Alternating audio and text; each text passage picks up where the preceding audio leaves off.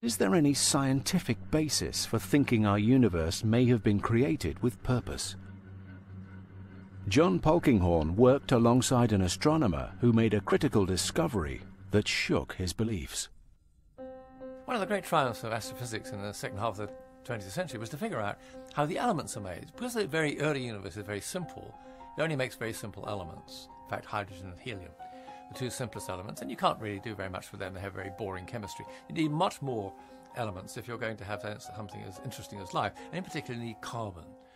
The chemistry of life is the chemistry of carbon. So where does carbon come from?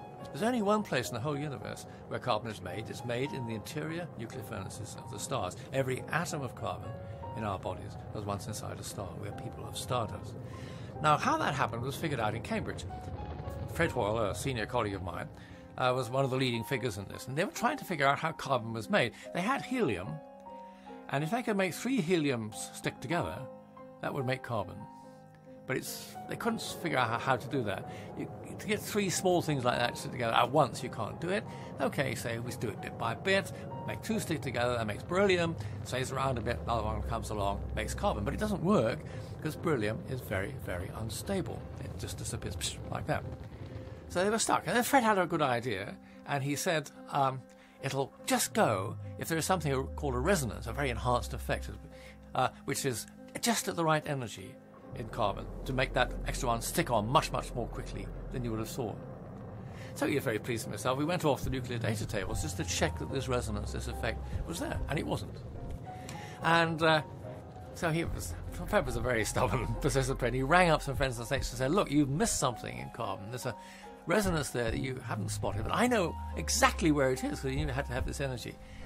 And they were probably a bit reluctant to look, but in the end they went and looked and they found it. That's a wonderful scientific story. But also it struck Fred that it's more than a scientific story, because of course if the laws of nuclear physics had been a tiny bit different, either there would be no resonance at all, or it would be some other energy which would be no good. And Fred, who had a lifelong commitment to atheism, is reported to have said in the Yorkshire accent, beyond my powers to imitate, the universe is a put-up job. In other words, this can't be just a happy accident. This is too significant for that. There must be something behind all this. Because Fred didn't like the word God, he says some capital I intelligence has monkeyed with the laws of the universe. Observing the universe, then, can spring riddles for atheism, too. Hoyle's groundbreaking discovery led to what subsequently became known as the anthropic principle.